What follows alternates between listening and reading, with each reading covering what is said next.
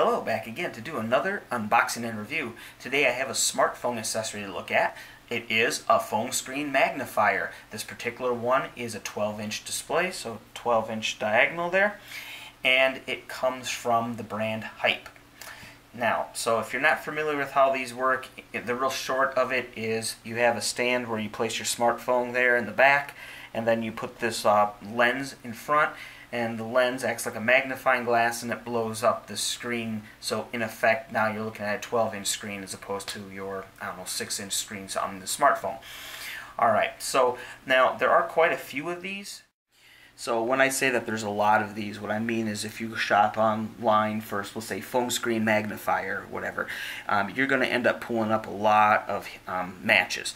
And it seems to be quite a range, and you'll have some that are very, very cheap, and all they'll comprise of usually some kind of bracket. It might just be a plastic stick, so just imagine that being this pen here, and then it'll have two slots cut in it. There'll be a slot in the back and a slot up towards the front, and as you may have guessed, the slot in the back you'll just stick your smartphone, and then the slot in the front will be where you put the magnifying lens, and that's it. So it does seem to have quite a range on these type of things, and I picked this one because I thought the stand mechanism was pretty interesting. So let's get back to what the review's on. Alright, so let's take a look around the package here. So phone screen magnifier, we've seen that real big, it tells you what it is, Hype, the brand up there, and then here, since I don't believe this is the mascot or whatnot for the Hype company, I guess this is just a representation of something you might be doing on your smartphone. Alright, now down here we see it can go up to 3x magnification. There we go, there's a 12-inch diagonal screen, portable folding design. We can kind of see that there, how that seems to fold. And then there it is, it's for all smartphones. Okay, now flipping around to the back. That's the same as on the front, but then here we have a picture of what the item actually looks like without the simulation screen, spaceman, whatever. And there we go, so it looks like this rolls back in segments and becomes the stand, and I thought that was interesting, and hence why I picked this one up. Alright, but here we go, here's we're talking about the screen, 3x zoom, and then okay, you can kind of see how it folds up there. That's pretty slick, actually. And then, okay, so some of the bullet points they want to convey to you.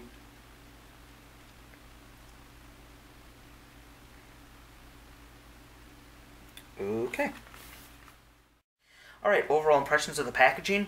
I must say it's effective. I mean, I picked this thing up. I had no plans of buying something like this at the time, but I still picked it up. And the reason I think I did is because just looking at this, you immediately know what it does. I mean, phone screen magnifier, I mean, it's probably the biggest text they could put on there. And then the picture is the whole front of the box. You immediately know what it does and basically how it works. So, and then ironically, the name Hype is one of the most under-hyped things on the box. It's way up here in real small text, relatively dark text on a black box. At a distance beyond a foot or so, you're not even going to be able to see the brand name. So I guess this is a case where they let the item speak for itself, and apparently worked, at least enough for me to pick it up. So let's get into it and do the unboxing. Alright, so as far as securing it, they just had two of these little circle stickers, which I've peeled back already. So open the top. Slide it out this way.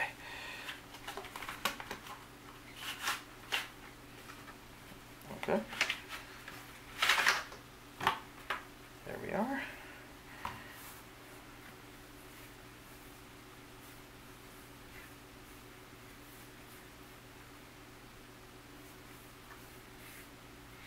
Okay, so alright.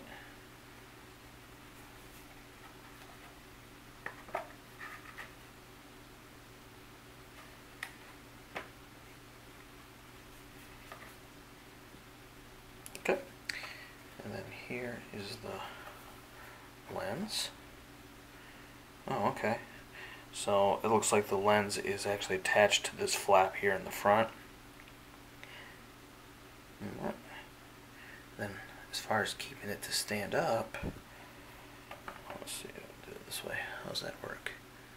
Oh, okay. So then on this front, there's this little thing here, and you fold this and put that in that groove.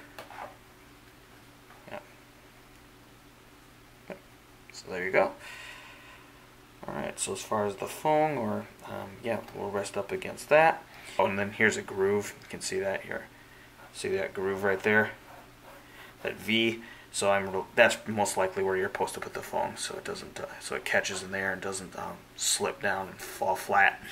So I guess you're supposed to roll this all the way to the back position, and then slot your phone there, and then lock that like so. And I guess that's all there's to it. So now let's fold it back down, and there you are. So this is how you carry it for travel. It doesn't, yeah, as you can see, it does taper here because obviously there's more material up front, so it's not quite perfectly flat, but I guess flat enough to put inside your, like, I don't know, laptop case or whatever, if, okay, or maybe like a carry-on luggage or whatnot. Now, as far as the material goes, yeah, I would say, like, if you've had any of that really, really cheap furniture and like maybe a drawer or something, and it would have this kind of as being the sides of the drawer, right? So yeah, it kind of feels like that. And this here actually does have some texture. I don't know if it's coming up on camera, but you can see it kind of has a furry feel to it. So, and then this here is smooth but slightly textured, but I mean, for what it is, it's not too bad. Alright, so let's go try it out. The higher the percentage of that ingredient is in the bottle, okay? And all of these body washes are all going to have water at the first top spot, so that's no different. But we're looking for, there we go, here if you can see it starts there, eucalyptus, and then it continues down here.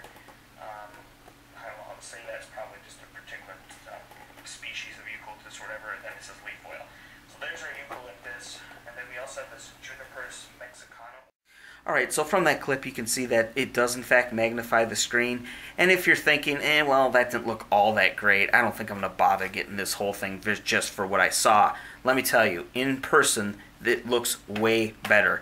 I think the reason is it doesn't come up so well on camera is the camera's having a kind of a trick time focusing through that polycarb lens and then back to the screen on the phone, and then when I flip this up versus down, I'm talking about the lens there, the camera has to refocus and recalculate the distance and all that. So also, and it's in a dark room on top of it, so just know in person it looks way better. Alright, so talking of that, this is the phone I used. This is the LG V20. This has a 5.7-inch screen. So, and this is the phone I've been using the whole time I've been testing / using this. And I can tell you, the combination of those two, the 5.7-inch screen and this, I was able to feel this polycarb lens, which again is a 12-inch diagonal, I was able to feel about 80% of that up. That's essentially the magnification you're going to get if you use this phone or a phone similar in size to this at the distance placed between this lens and the resting point. Okay, now I wanted to say, oh yeah, about as far as what the screen looks like. Again, it didn't come up very well what you saw. There is a minor distortion. Kind of drew a picture here, so this would be what your screen looks like once it's gone through the magnifier. You kind of get this artifact where it kind of gets these horns where it kind of looks like the screen kind of bends upwards a little. After watching it for about even like 30 seconds, your mind kind of cancels that out, and it just looks like a normal screen. And if you're used to looking like at a gaming monitor, which is kind of curved anyway, this won't bother you, or at least it didn't bother me, and I don't think it'll bother you either. So, as far as ergonomics, now we know the screen, it blows up the screen, right? So it makes for easier viewing, reduces eye strain, and I can confirm that I believe that to be true. It's easier to look at a bigger screen, right? But beyond that, I also noticed there's an ergonomic benefit, and I'll kind of explain that real quick. So when you set this up, what I found you can do is, well, let's just okay. So I'll leave the phone out just for simplicity here. Okay, so you go ahead, of course, set your phone back there. And what I found out you can do is you can, like, if you're sitting in a chair, like maybe on one of those long trip buses or airplane, of course, what you can do is you can go ahead, put your phone in there, put this like kind of like on your stomach or on the lower part of your chest. So then, as you're sitting in the chair, of course. So then this will be like just below your chest or on your stomach, and then this will be like basically sitting in your lap. And because you have this nice roll here, what you can do is you can just keep your hand like a real neutral kind of position, such as this, and hold this, and of course the other side as well. And then tip your head just looking down like you're kind of falling asleep. You know how your head kind of droops forward like that? So it ends up being like a really kind of neutral position and very comfortable. And then one other thing about living with this, I also found that you can kind of use this as a kind of like a little organization mat. Yeah, so it's kind of fancy. You can kind of leave it out, and of course you can also use this as like if you need to like something to write on real quick, flip it over and you can kind of use this like a clipboard. So alright, so before we get to the conclusion, I'd just like to go over a quick disclaimer, and that's regarding my use of this item.